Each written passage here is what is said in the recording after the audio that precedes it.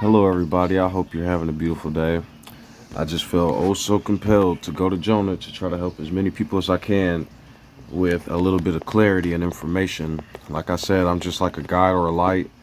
Um, I come bearing the name I am who I am sent me, and the Ten Commandments. And so I am just trying to give a little bit of information for anybody that would like to hear. So, for anybody that can understand what I'm saying, Jonah is like Moses. Jonah is like Moses. I will try to leave up as much information and knowledge as I can in between any of this stuff to try to give history and edify these things. But I just made a video talking about a breath of fresh air to draw from the living waters. And what I'll do is I'll try to create playlists to put this stuff all together. These two videos in particular. Now, if you pay attention to Moses, after Moses comes forth, well, after somebody grabs a hold of Moses' garment, you can see that it's written to try to speak to people, But Moses, apparently, in somebody's writings, kept saying, oh, no, I can't talk to people. I can't talk to people. So then Aaron came along, and then that was the beginning of a 3-day journey. Because what ends up happening is Aaron is representation of the pharaohs after Moses, who basically destroyed what he had gathered. So if you look at history, about 3,000 years ago, or about 3,500 years ago, a man named Ahmose, who was a pharaoh, whose wife was Nefertiti, I think, or something like that, but that's besides the point. The point is, this man reformed Egypt and stopped the shepherd kings or the Hyksos from destroying Egypt. When he had done that, I believe he created something new called the Hebrews or something like that. But that's besides the point too. What I'm saying is, if you go look up a list of pharaohs, after that you'll see a bunch of Tutmos, and other pharaohs. Well, those people were basically using Moses' name to act a fool, just like Aaron. So I'm about to read this story and basically explain to you guys through history. And if you pay attention, you'll see, like, at different markers and times, John the Baptist's I am, or the spirit that John the Baptist baptized, he basically said the word will be in the belly of the beast. All these other prophets are talking about 3s and 3 days and 10s and 7s. It's explaining what happened to the covenant throughout these 3 days, because before a lot of this happened, there was harmony in Egypt. I've got different videos explaining a lot of this, and like I said, I'll put them in playlists. But here we go. The word of who I am came to Jonah, son of Amittai. Go to the great city of Nineveh and preach against it, because its wickedness had come up before me. So basically, this is Moses being told to go talk to Egypt. But Jonah ran away from who I am and headed for Tarshish. He went down to Joppa, where he found a ship bound for that port. After paying the fare, he went aboard and sailed it for Tarshish to flee from who I am. Now a man grabs a hold of Moses, or whatever's going on, and now these people are about to go get on that shit, right? Then who I am sent a great wind on the sea, and such a violent storm arose that the ship threatened to break up. All the sailors were afraid of, and each cried out with his own who I am, and they threw the cargo in the sea to lighten the ship. But Jonah had gone below deck, where he lay down and fell into a deep sleep. The captain went to him and said, how can you sleep? Get up and call on who I am. Maybe he will take notice so that we do not perish. So this is basically saying, look what happened to Moses. They put him in the Old Testament or whatever, because remember, there's two. There's the Old and the New. They put him in the Old Testament, and then they bury him. So nobody knows about the real Moses and him actually being a pharaoh. You see what I'm saying? This is a story that the Semitic people and then the Pope wrote out. Then the sailors said to each other, come, let us cast lots to find out who is responsible for this. They cast lots, and it all fell on Jonah. So every time somebody reaches the source or something, what happens? Every time somebody's crying out when the storm appears, where do they go to? The Moses and the covenant, do they not? So they asked him, tell us who is responsible for making all this trouble for us. What kind of work do you do? Where do you come from? What is your country? From what people are you? So see, even the people who follow Aaron's law, what do? They basically tried to throw Moses off the ship or whatever. Where do you come from? What is your country?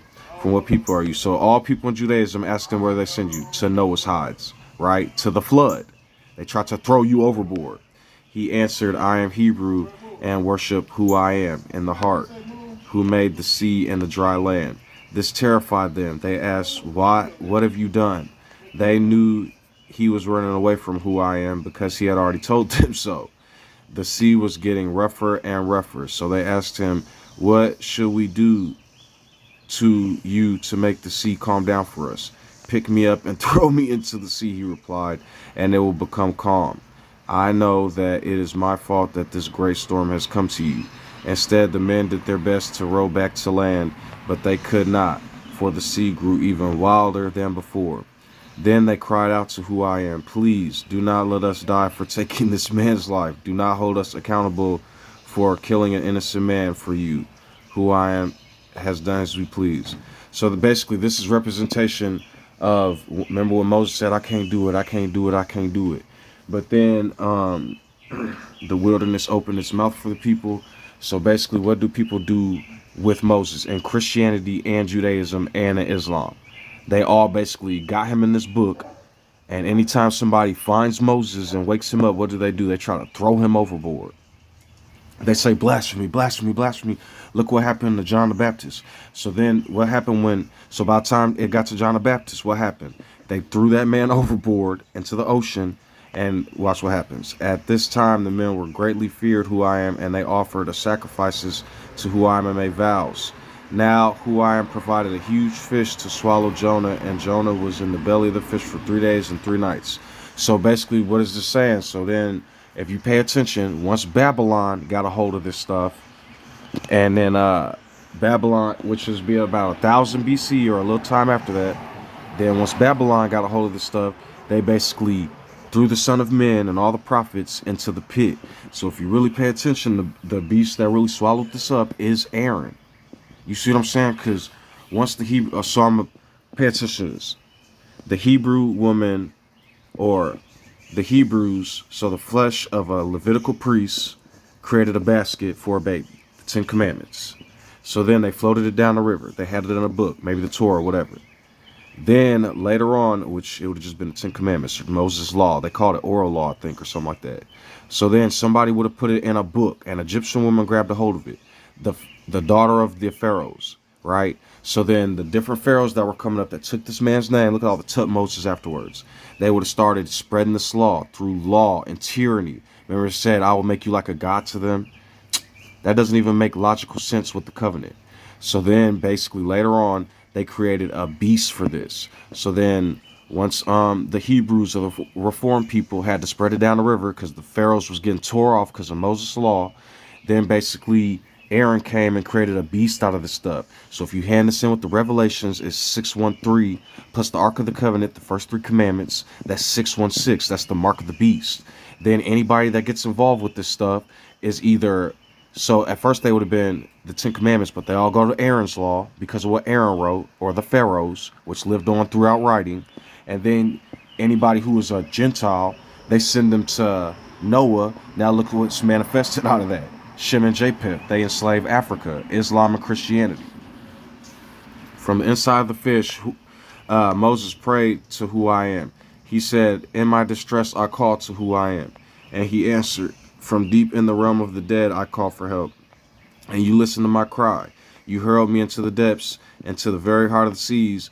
My forefathers did. And then the currents swirled about me. All your waves and breakers swept over me. I said, I have been banished from your sight, yet I will look again toward your holy temple, and the engulfing waters threatened me. The deep surrounded me. Seawood was wrapped around my head. The roots of the mountains I sank down. So this basically is a poem talking about what they did to the covenant after Moses, after whatever. Because remember, Moses brought it back, the Amun, the Most High, new AM, that's funny. And then Joshua tried to redeem it, but then after all the Tuts, remember, another set of people come. Tut Kenaton or Tut, Tuma, whatever, all these Tuts. Then you basically have A and Haramhub, and then all the Ramses afterwards. They started destroying the word in the wilderness. And then they spread it throughout the Semitic and Babylon and everywhere else. The roots of the mountains I sang down, all these deep books and teachings. The flesh beneath barred me in forever. So they all have the source code in their books, right? But they don't give no reverence or anything to the Most High or the real Christ who brought it. But you, who I am, brought my life up from the pit when my life was ebbing away. I remembered you, and my prayer rose to you, and to you, your holy temple. Those who cling to the worthless idols turn away from who I am and my love for them. But I, with shouts of grateful praise, will sacrifice to you. What I have vowed, I will make good. I will say, salvation comes from who I am. And then who I am commanded the fish, and it vomited Jonah out on dry land. See, now Moses is back. I'm bringing the 10 Commandments back, am I not? And it's walking above waters like who I am. And if I am walking above waters, what's inside of me helping me walk above the waters? I am the return. I keep telling people this. I was in a man's chat earlier. He's in my community page. It was talking about the truths of y'all going north or something like that. And I was like, he was giving a bunch of righteous information. So then I said, I am is the King of Kings. And I said, I am the return. And they mocked me and muted me and went nuts. Then the word of who I am came to Jonah a second time.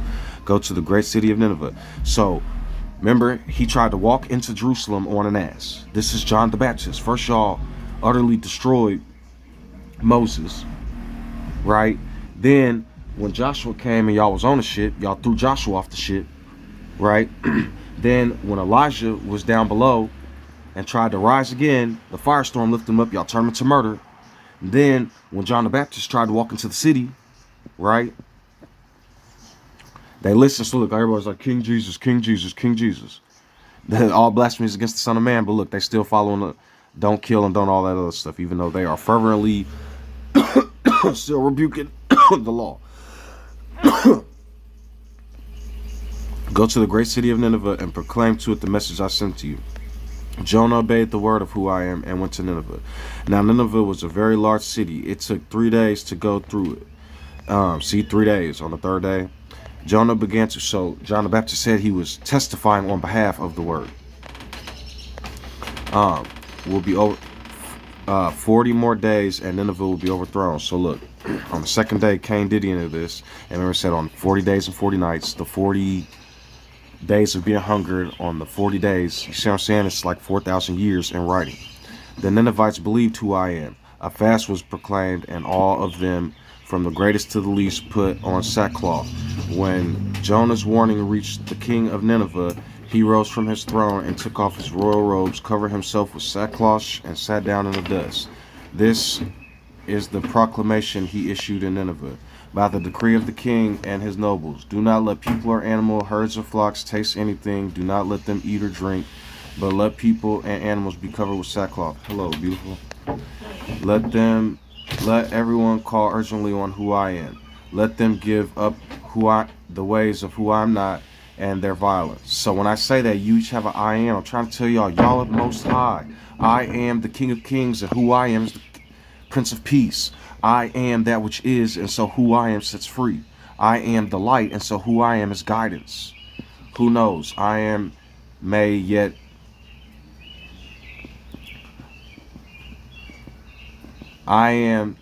that which may yet relent and give compassion to turn from my fierce anger, so that we will not perish. When who I am saw that what they did and how they turned from the ways of who I am, turned from their ways of who I'm not, who I am relented and did not bring on them the destruction he had threatened. But Jonah seemed very wrong and became angry. He prayed to who I am. Isn't this what I said when I was still at home, that I tried to forestall by fleeing to Tarnish? So remember, look, he fled to the well, and then he didn't want to. When he came back, I was like, yo, just talk to them, just do this, just do that. Because if you, outside of religion, go read Aahron. And if you're reading from the perspective of an automatic nervous system or a computer, whatever you believe in, from the source, whatever, you will see that Aahron put you guys in an algorithm to be trapped for 3 days, 3,000 years. And if a day is but 1,000 years to the Lord, certain prophets have been perpetuating something. That's why I'm trying to show you guys. So basically, Aaron said, I'm gonna go to the Pharaoh. First of all, Aaron said, I'm gonna make you a god to them. Boom, struck the covenant. Then the pharaohs became gods to people. Pharaohs did not exist before Ahmose and all them. The people after him started writing buffoonery. He freed people from the Hyksos oppression. And if you do a time lapse of history, in 2000 BC, when Mentuhotep healed from Mean Narmer's kingdom, or Cain the farmer, then the Hyksos invaded after he left, and then they became Hebrews. But then Ahmose reformed the kingdom again.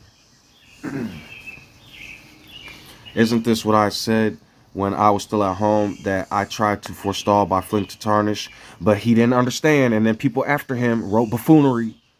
But then I can't even blame Ahmose. That dude's in the grave. The popes and the Semitic people, Islam and the Catholics and everybody else who kept writing this stuff, and all these religious people. And the Phoenicians and everybody after that. I knew that you are gracious and I know that you are gracious and compassionate. What does that say? So if you translate that, whose name is I am gracious and compassion and mercy? Yehanan. I am gracious salvation. Yeha with shu at the end of it. Yeshua. Slow to anger and abundant in love. I am who relents from sending calamity. Now, I am not taking you away, Moses, because as I've said to you, the covenant is what it is. But who I am replied, is it right for you to be angry? Jonah had gone out and sat down at the place of the east of the city. There he had made himself a shelter and sat in the shade and waited to see what would happen to the city. So remember, even after that, even after me bringing the 10 Commandments, because who I am provided a leafy plant and made it to grow over Jonah. So go talk to any of these atheists about the 10 Commandments and watch what's going to happen. They going to light you alive. I promise you. And Moses said unto me, what was even the point? Why didn't you just speak to them? Why didn't you blah, blah, blah? And I said, hey, buddy, this is all attached to your name. Yeah. Head to ease his discomfort. Oh. I provided a leafy plant and made it to grow over Jonah to give a shade for his head to ease his discomfort. And Jonah was very happy about the plant. But at the dawn and the next day, who I am provided a worm. Because what can I do when I'm gone? If that makes any sense. Yehanan, Juan, I can only shade him for so long. You see what these atheists are doing? Which chewed the plant and it withered. And when the sun rose, I am the name, provided a scorching east wind, and the sun blazed on Jonah's head so that he grew faint. He wanted to die and said, it would be better for me to die than live. But who I am said to Jonah, is it right for you to be angry about the plant? It is, he said. I am so angry. I wish I were a part of these religions. So when I talk about death and dying, I'm telling you guys, it's talking about death. So look, this is what people say. Remember, so I'm coming with the seal, right? I told you all this before. I'm like the sixth angel, but there's 7 total. They transgress Adam, and I'm bringing in the day of rest, the 7th day. So once I put the seal in the name, which is in both the seal part and the war part, basically it burns away. I'm telling you, it's the fires that don't consume. So Jonah didn't die, but he died to his old ways, if that makes sense. So the 10 Commandments, hey, I'm just a messenger. I am is the King of Kings. So yeah, it sprang up overnight and died overnight. And should I have not concern for the great city of Nineveh, in which there are more than 120,000? So this is basically look at the saying. How can y'all be mad at the name when even in this book it says Moses went to go talk to them and he didn't want to do it? So are we supposed to be concerned for Moses and different men when look at all these people that was about to perish, all this foolishness that was about to destroy the world? That's why I come back and reproof the way I do, like a scorching fire. in which there are more than 120,000 people who cannot tell their right hand from their left hand, and also many animals, right? The 144,000 that was murdered because of these people writing prophecies and stepping on this mountain and acting a nut. And that's that. So I hope that can make sense to many people. Moses is Jonah in this book. The real Amos did something amazing, but people after him started playing with his name and doing buffoonery, and they got what they was looking for. Yeah, so it's been 3 days. Aaron is the one that started into this. Should I say Aaron? Yeah, I'm not talking about Moses, because Moses was already with the flocks and went to the land of the forefathers, which means Moses was gone. People was taking Moses' name after this and doing buffoonery. So as I said before, Aaron's the beast. He got 616 laws. He's the one that took Moses' garment. Samuel is the beast that rises from the earth. His little kings are the arms and legs that carried out his will. His two horns are Peter and Paul, because they dragged up. Peter was the one that took John's name, just like his forefather Aaron. And after he took John's name, he basically went and did buffoonery, which then got to Paul, because Paul was a Pharisee. He oppressed the Jews, which means if a real person is a Jew, they're not bowing to a god or a king. So he was oppressing people that was following John or following the spirit or the covenant. So then he saw the light after Peter. Peter was trying to do all these magic and miracles.